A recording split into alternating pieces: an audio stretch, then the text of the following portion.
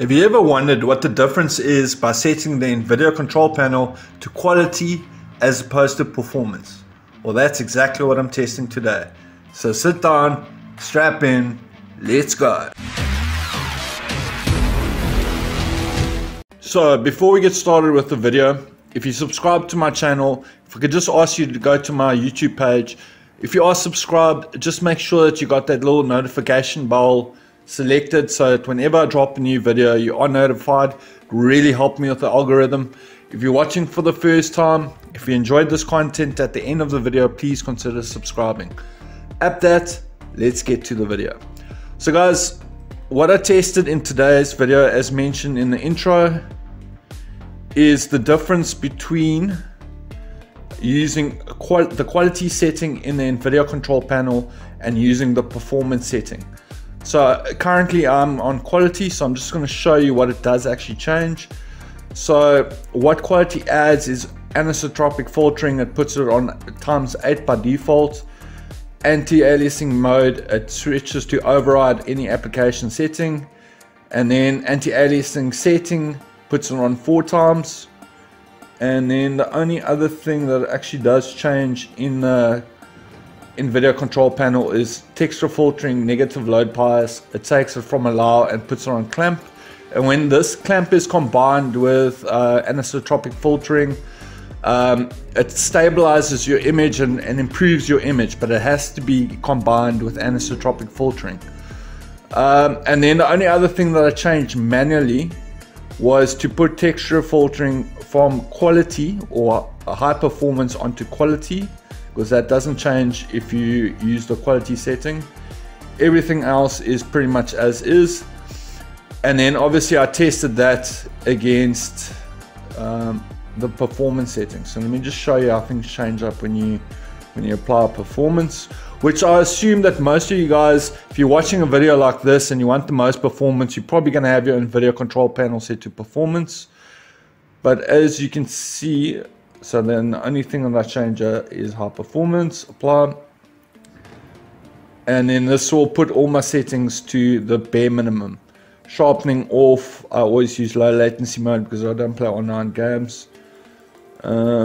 Prefer performance, prefer maximum performance, unlimited shader cache, texture filtering, negative load bias is on allow. Texture filtering is high performance, and everything else has been set to its lowest common denominator. But anyways, let's get to the results, because just talking is boring.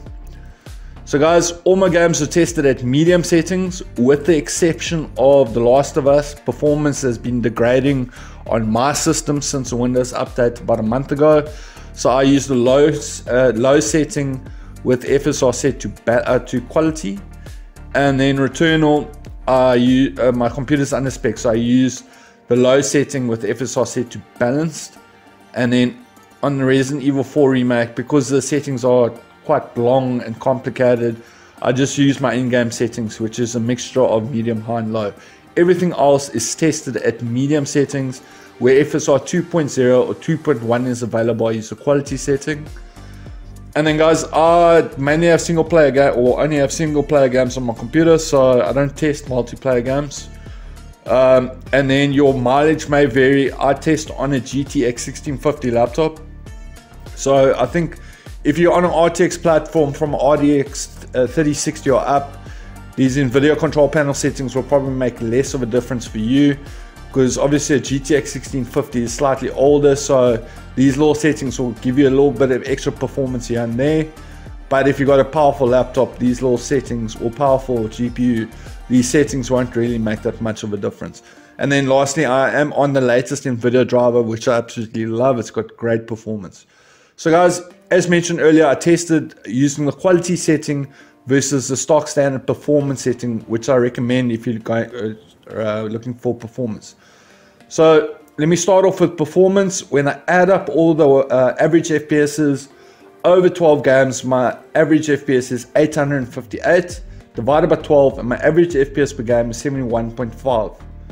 And then I do the same thing for the 1% lows, add them all up, then my total FPS or 1% lows over 12 games is 667 divided by 12, and my average FPS per game is 55 0.58, 1% lows that is.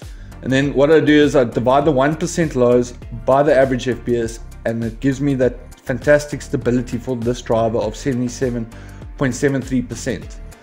So the thing that I changed for this benchmark is, obviously this is the same, these are my performances, what my Nvidia Control Panel is always set to.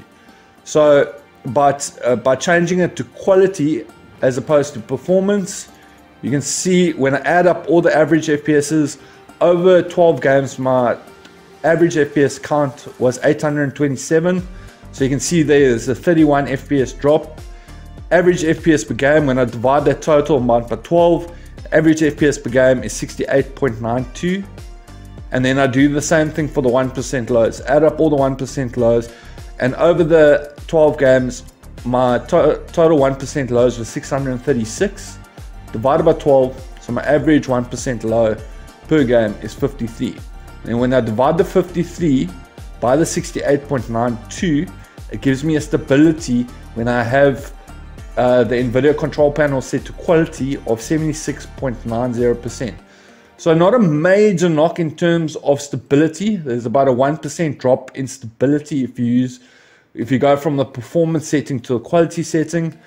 But especially if you are using GTX hardware, you want every drop of performance that you can get, because the GTX 1650 is probably going to be, by the end of this year, it's probably going to be end of life completely. Next year, probably won't even run games. So every drop of performance is very much warranted. So you can see from going from performance to quality, you're dropping 5% in performance in terms of the average FPS, as well as the 1% lows. And then it becomes 1% less stable, which isn't that important. But the thing is, you are losing 5% performance. So guys, as mentioned at the start of the video, if you're watching this type of video, I pretty much guarantee that you're probably not using the quality setting. It was just a nice little test that I wanted to see what the performance is like in games. Guys, thank you so much for watching. If you enjoyed this video, be sure to smash that like button. If you have any questions, hit me up in the comment section. As always, if you're still watching, you haven't subscribed as of yet, now's the time to do so. It's people like you. Enjoy the rest of your day. Cheers.